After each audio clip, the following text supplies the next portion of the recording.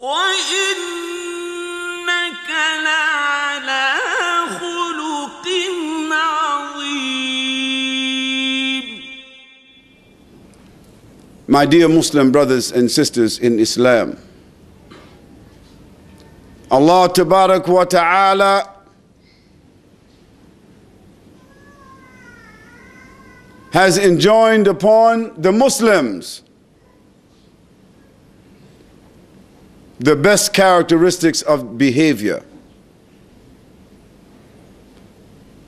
He reminded us when he said to his messenger sallallahu alaihi wasallam, wa innaka ala khuluqil azim. Verily, O Muhammad sallallahu alaihi wasallam, you are upon an exalted standard of behavior. And he said subhanahu wa ta'ala, لَقَدْ كَانَ لَكُمْ فِي رَسُولِ اللَّهِ أُسْوَةٌ حَسَنَةٌ لِمَنْ كَانَ يَرْجُو اللَّهَ وَالْيَوْمَ الْآخِرَ وَالذَّكَرَ اللَّهُ كَثِيرًا.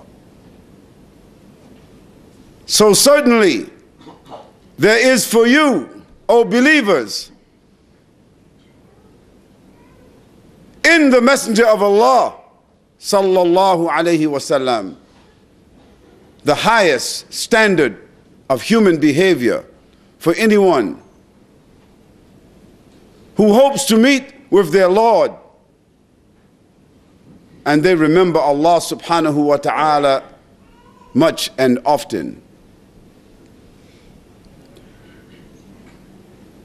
The character of the Muslim is the most important quality of the Muslim. Of course, internally, the Muslim must have the fire of Iman. He or she must have knowledge to light the fire of Iman. Because without knowledge, there is only the wick and there is only the oil, but there is no fire. Everyone who bears witness that there is none to be worshipped except Allah subhanahu wa ta'ala, and that Muhammad sallallahu alayhi wasallam is the messenger of Allah, they have entered Islam and they have made the kalimatain. There they have the wick and there they have the oil. But in order to light that lamp, they need knowledge. Without the knowledge, there will be no light for them. They are Muslim. And they are due what every Muslim is due. But neither will they give light, neither will they have light. They will be forced to follow someone, anyone who has some light, some knowledge. But this is the internal illumination of the Muslim. To illuminate themselves and give illumination to others, they need knowledge. But there is the external quality of the Muslim, which is apparent to everyone, and that is the character. The character, the behavior.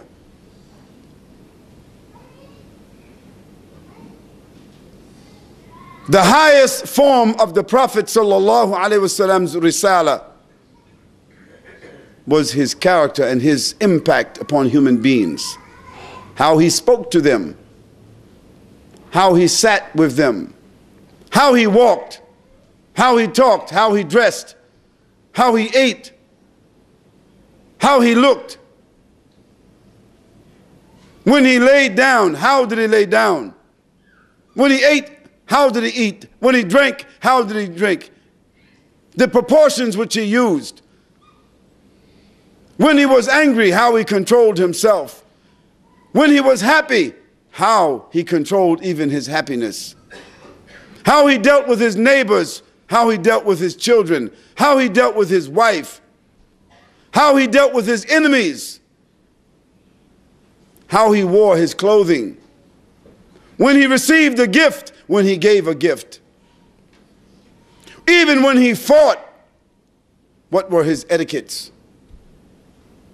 These are the illuminating parts of the Prophet sallallahu alaihi wasallam's risala that are evident to the whole world, that are documented for history. If they don't understand the nature of the wahi, if they do not understand the nature of the revelation, if they do not understand the nature of the authenticity of his words, if they do not understand the tafsir of the Quran, they are the ones, the kuffar. They documented for the whole world the character of the Prophet sallallahu alaihi wasallam, because it was evident as the sun in the sky. The same sun which is in the sky in Australia is the same sun which is in the sky in New York City. And the reaction to that sun is the same for the whole world. This is why Allah subhanahu wa ta'ala said, وَإِنَّكَ عَلَى خُلُقِ الْعَظِيمِ. When Allah subhanahu wa ta'ala says that the Prophet sallallahu alaihi wasallam was created and that he is upon an exalted standard of conduct, it means that no one's standard of conduct is above his.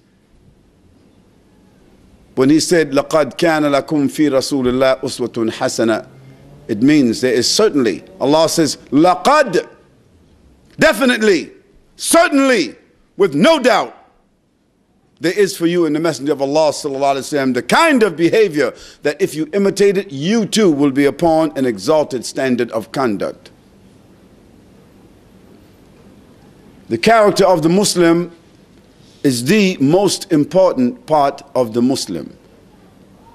Not what he or she says, not only what he or she wears, not where they come from or who their mother or father is or grandfather, not the country they live in, or for that matter, if they live next to the Kaaba. This is not important at all. It is the character, because the character is the actual fruit. The character is the actual fruit. If the fruit bears a bitter fruit, if the tree bears a bitter fruit, it doesn't matter how beautiful that tree is. It is the fruit that is rejected. It doesn't matter who that Muslim is and how much knowledge they have. It is the fruit which is rejected. Everyone in the world loves sweet fruit. It doesn't matter to them what country it came from. What matters is that it's very fruit, it's very sweet, it's very delicious. The Muslim needs to decorate themselves, compliment themselves, illuminate themselves with good knowledge to support their character. They need to compliment themselves with integrity and honesty.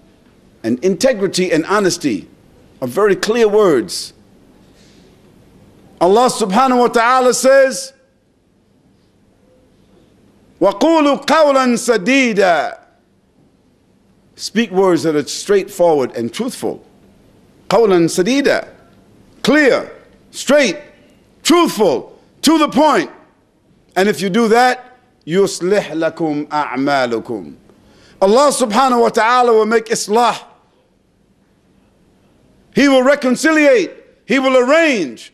He will straighten out whatever it is, because you were straightforward and truthful.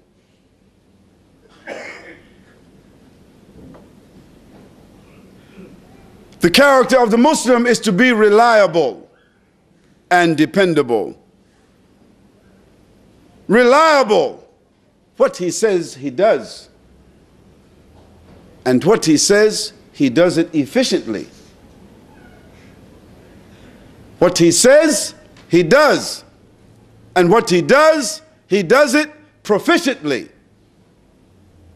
This is the reputation, the character of the Muslim. The Muslim must have good morals. and social conduct.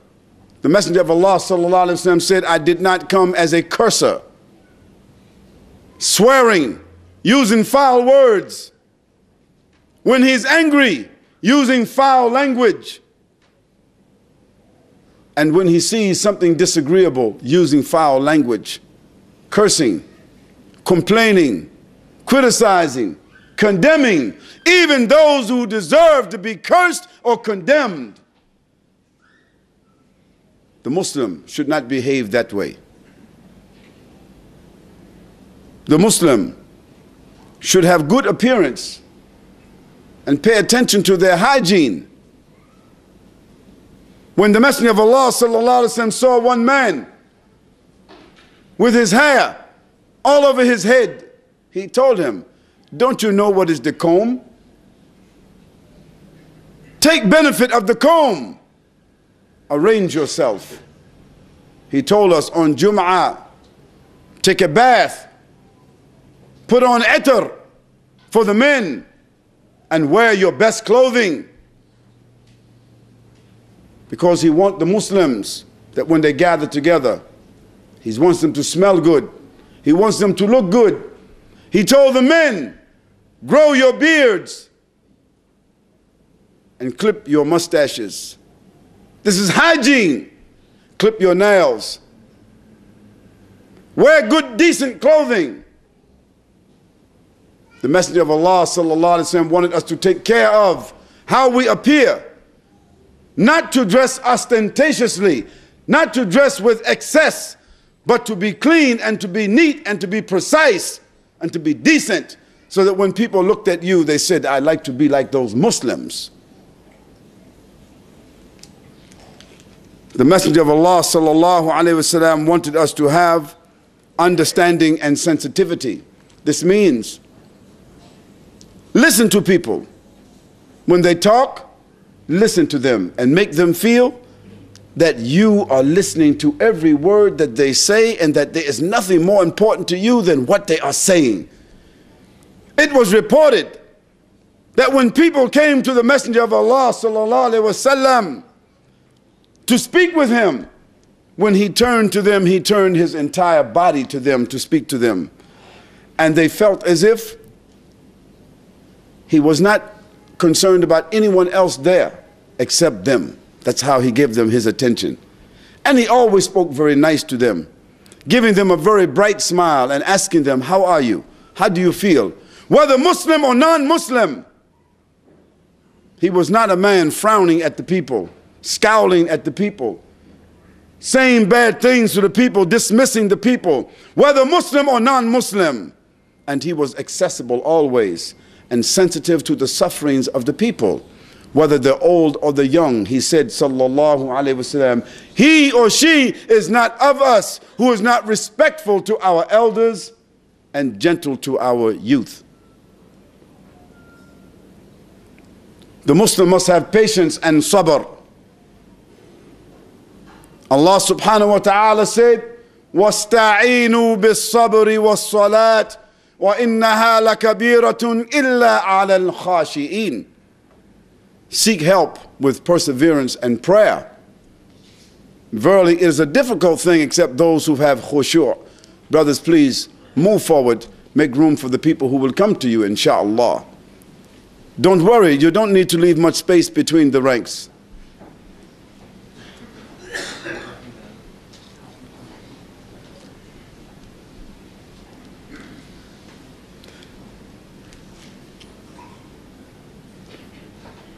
Allah subhanahu wa ta'ala said in Surah Al-Asr, وَتَوَاسَوْا بِالْحَقِّ وَتَوَاسَوْا بِالصَّبْرِ. And in Surah Al-Bayyinah, he said, وَتَوَاسَوْا بِالصَّبْرِ وَتَوَاسَوْا بِالْمَرْحَمَةِ. The Muslim is patient, tolerant, understanding and sensitive, whether to the animals or to the young or to the old, to the Muslim or the non-Muslim. They are showing dignified behavior. The Muslim has good communication skills. he or she learns to speak where they are.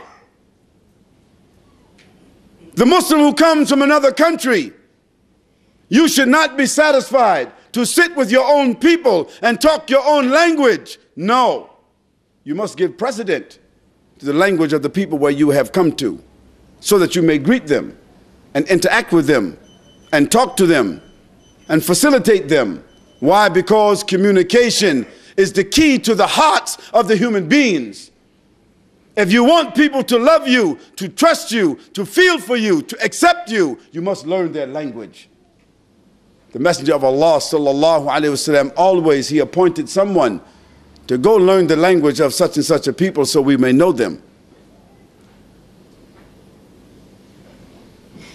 The Muslim must have convincing arguments and propositions to people. Convincing argument doesn't mean to yell, doesn't mean to get angry. It doesn't mean you want to win an argument, to debate. No, it means that you listen to what people say and you digest it, and after that you say, okay, that sounds interesting, but let me give you this proposition.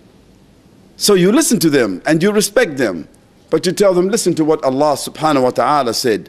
Look to what our Prophet sallallahu alaihi wasallam said. Think about this. What do you think about that? Okay, listen, if we don't agree today, all right, good. Have something to drink. Maybe I'll see you tomorrow. Come back, we'll talk another time. And leave them. Give them good arguments. Study what it is they're saying to you. Do not dismiss it. Don't only listen because you want to wait for them to end and then you want to talk. No.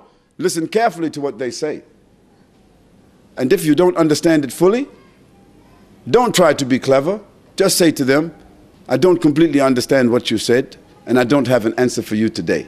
But insha'Allah, I will answer you another time. How about we meet here tomorrow or the next day? Have something to drink. How about you come to my house? Let me have your number. The Muslim should be prepared for leadership. You should not work with the kuffar for years and years and years as a subordinate to them. Why?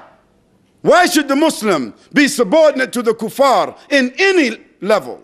Whether in the industry, whether in the school.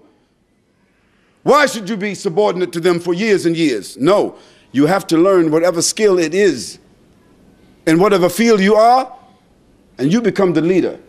Set up your own business. Become the foreman.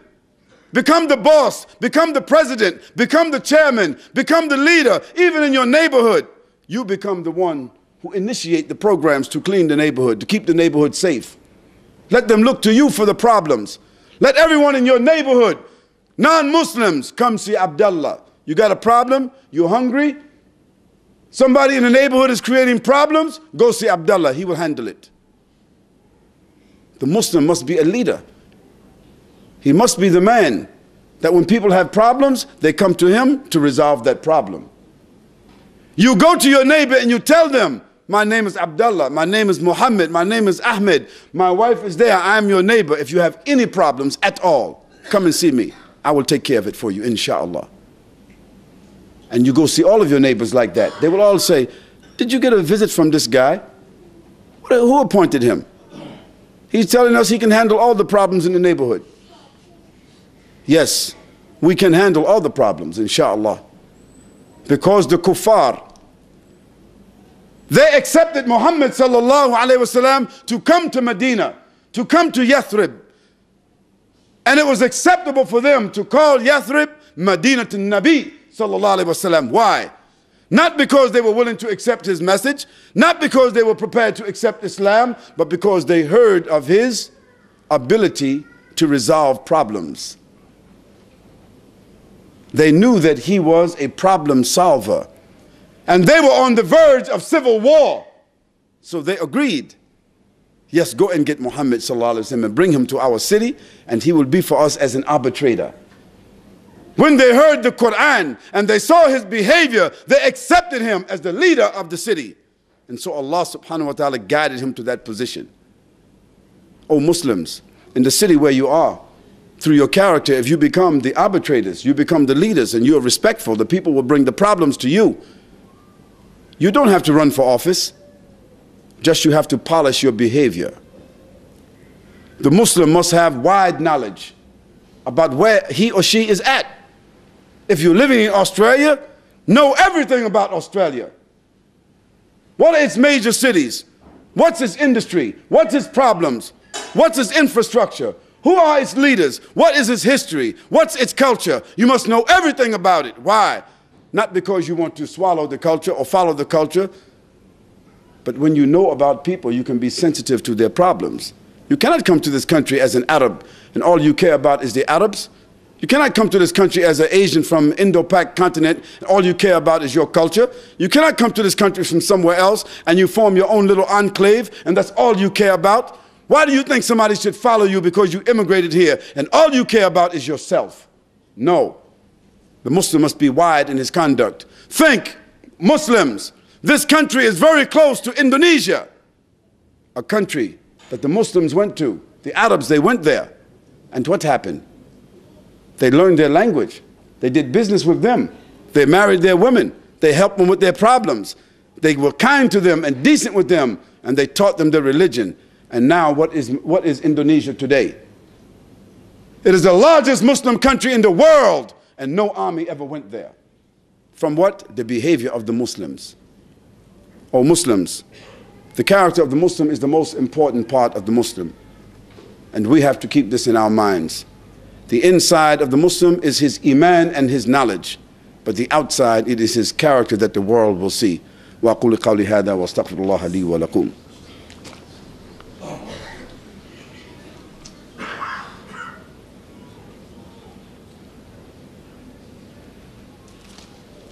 الحمد لله وكفى والصلاة والسلام على سيد المصطفى صلى الله عليه وسلم وعلى آله وأصحابه وأزواجه ومن ولا وبعد. Dear Muslim brothers and sisters, I want to say something to you. The Messenger of Allah sallallahu alaihi wasallam said, the most stingy of those that mention me are those who do not say sallallahu alaihi wasallam when they mention me. Allah subhanahu wa ta'ala, he said in the Quran, inna Allah wa malaikatuhu yusalluna ala nabi. Ya ayyuhalladhina amanu, he's giving you the order. Ya ayyuhalladhina amanu, sallu alayhi wa sallimu taslima. اللهم صل على سيدنا ونبينا وحبيبنا محمد رسول الله صلى الله عليه وسلم. O Muslims, do not be stingy. When the name Muhammad comes and we're talking about the Prophet of Allah subhanahu wa ta'ala, Rasulullah, say sallallahu alayhi wa sallam. Because Allah and His angels say it, who are we? We have to say, when anyone mentions Muhammad, Mustafa, Nabiullah, Rasulullah, say, let your children hear you say, and say it openly and clearly, sallallahu alayhi wa sallam. O Muslims, part of the character of the Muslim is the aqeedah, sticking to the issues of aqeedah. What is the aqeedah? Understanding what is your relationship with Allah subhanahu wa ta'ala. Understanding the tawheed. Understanding the rights of Allah subhanahu wa ta'ala over His creatures. What is it that distinguishes us from the kuffar? It is not just the words. It is also the ideas which we have concerning Allah subhanahu wa ta'ala, that we don't say anything about Allah other than what Allah has said about Himself, or what we have received through authentic hadith from Rasulullah sallallahu alaihi wasallam about Allah. The character of the Muslim also includes adopting the authentic sunnah of Rasulullah sallallahu alaihi wasallam. Loving the sunnah, not just accepting it, but loving it. This is two different things. You tell somebody this is the sunnah of the Prophet sallallahu alaihi wasallam, and the man says, I know that. This means I accept that. That means he say, I hear, but I don't obey. No. Loving the Messenger of Allah sallallahu alaihi wasallam said, none of you can become a true believer until I become dearer to him than his father and his son and the whole of mankind.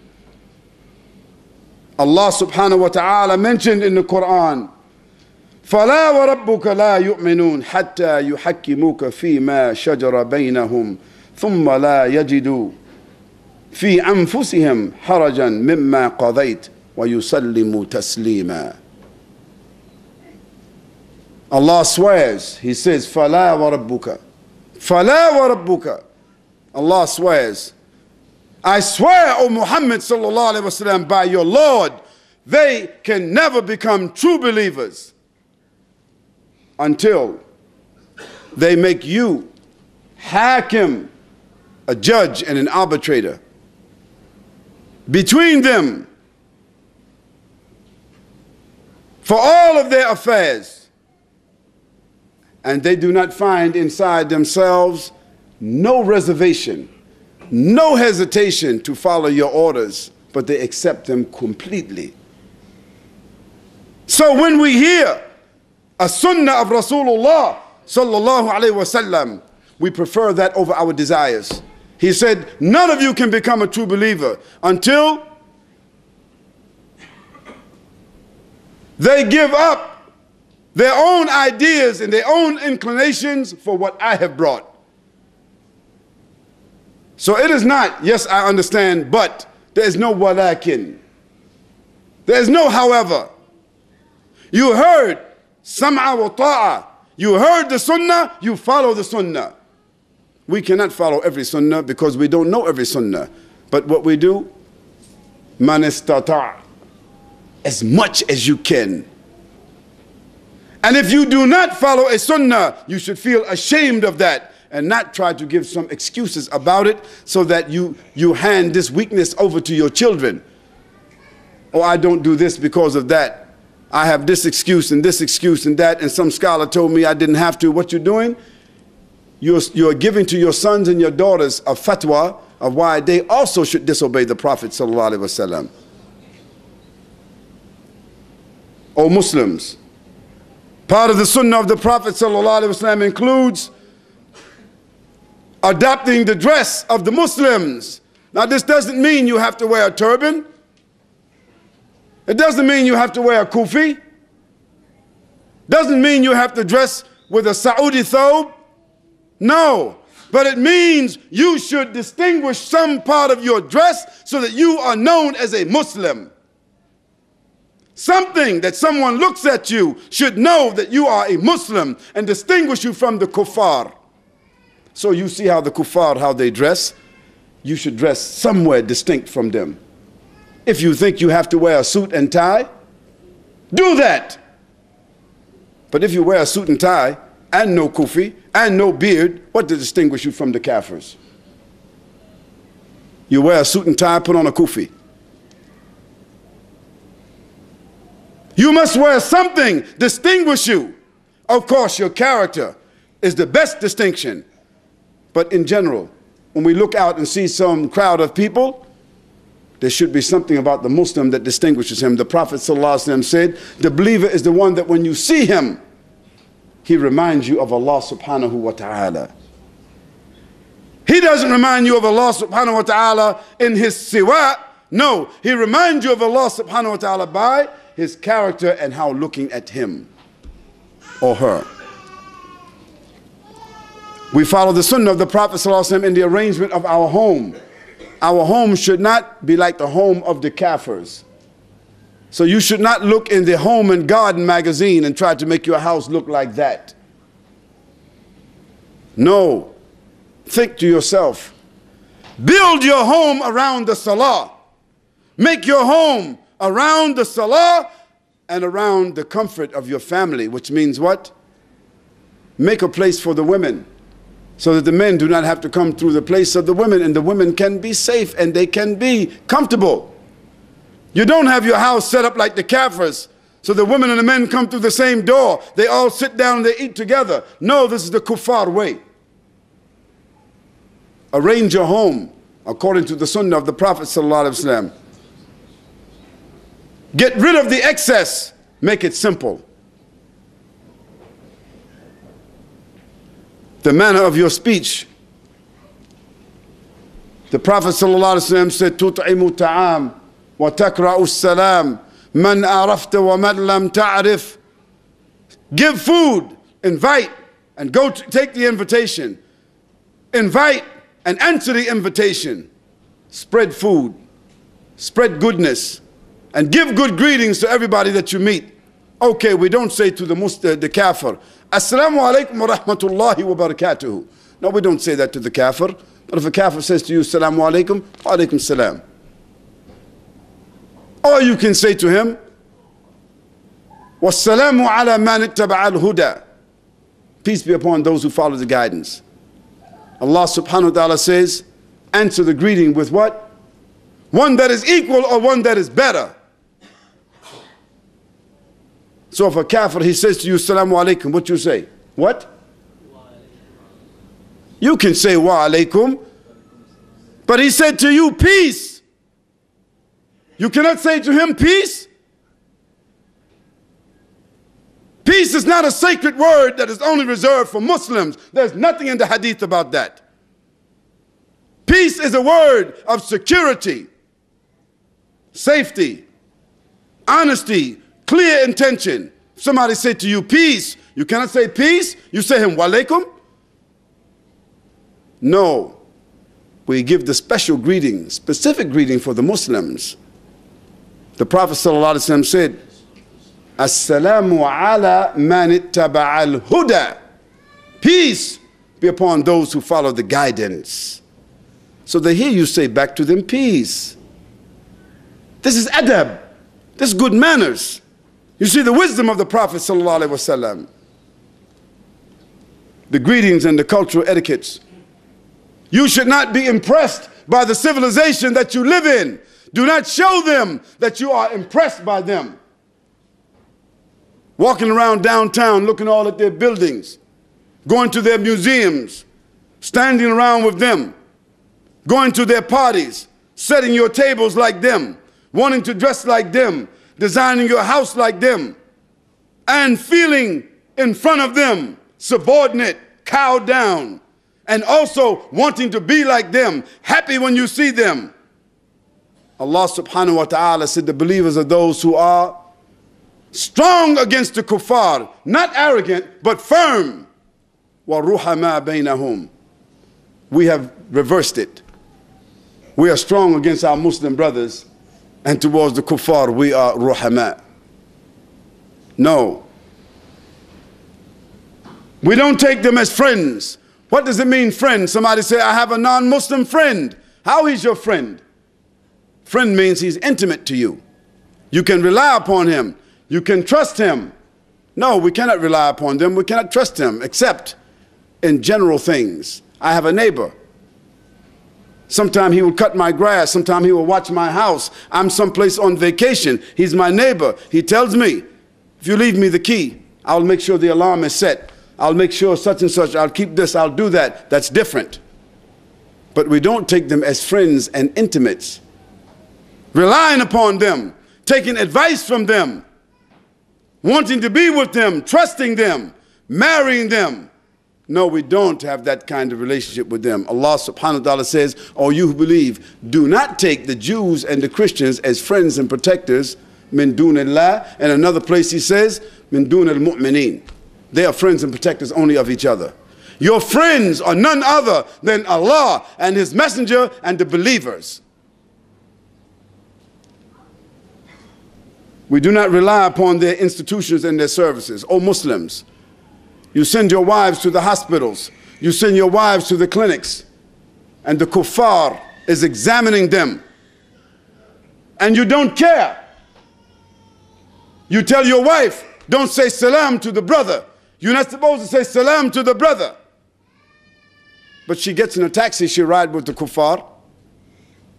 She goes to the hospital, and the doctor says, "Oh, okay, Mrs. Ibrahim, I'll take off your clothes, I'll be right there." And you don't mind. No, we need to have our own clinics. We need to have our own schools. We need to have our own institutions so we do not have to rely upon the institutions, the schools, and the clinics of the kuffar who will violate us and disrespect us. All of that calls for consolidating our own economics and trusting each other.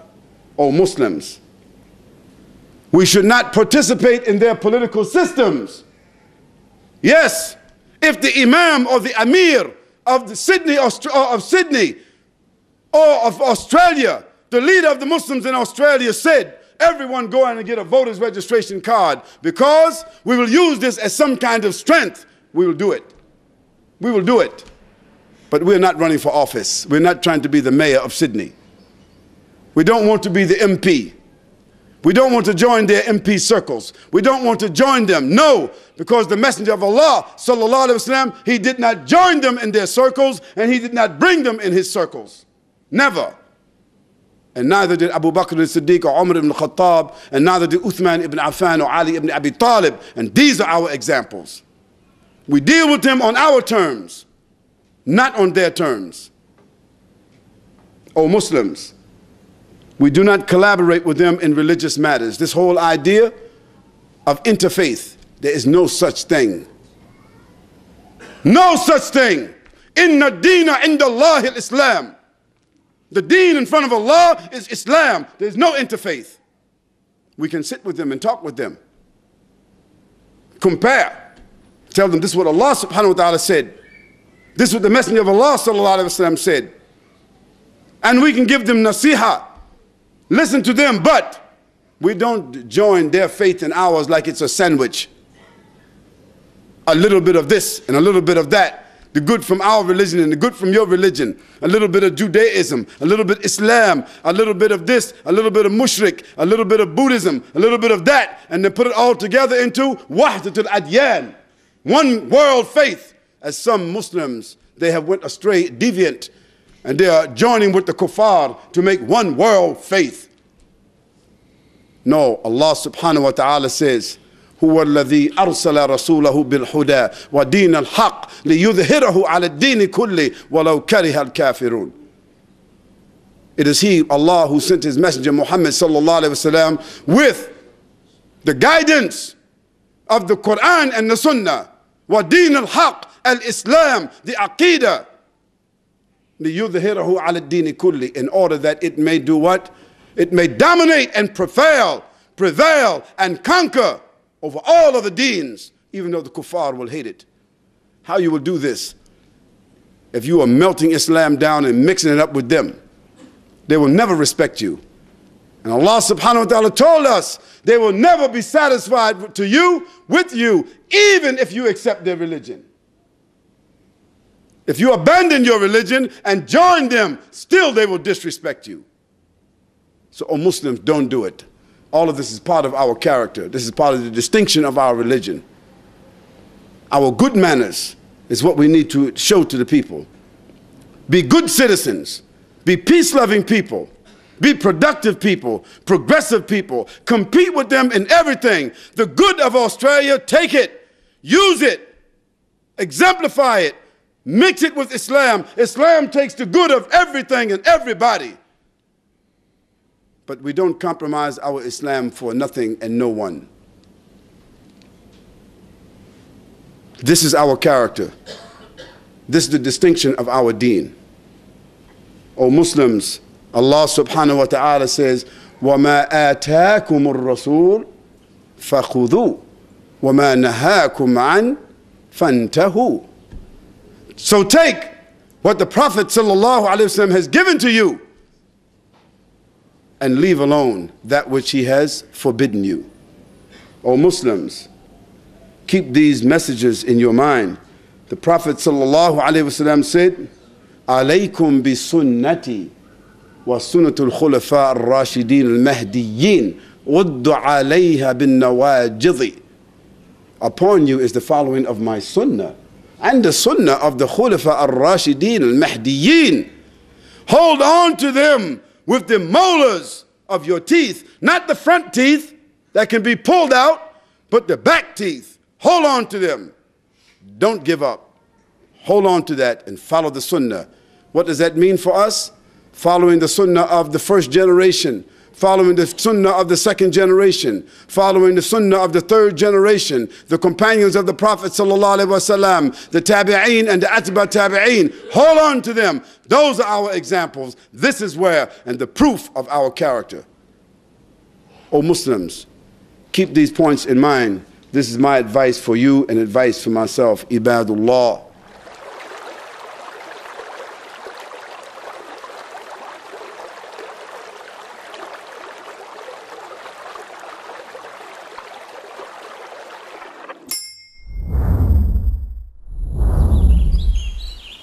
One Islam Productions, an Islamic film studio established in Australia, is dedicated to producing films for all Muslims. Just some of the films by One Islam Productions: children's programs, Islam for Me, We Remember Allah, Storytime, and more. Educational films, Pray as You Have Seen Me Pray, Words, Ramadan, Renewal of Faith. Documentaries. We at One Islam Productions believe that Islam is precious and deserves to be presented in only the highest quality. Visit us at www.oneislam.net for more information. One Islam Productions, a film production company run by Muslims for Muslims.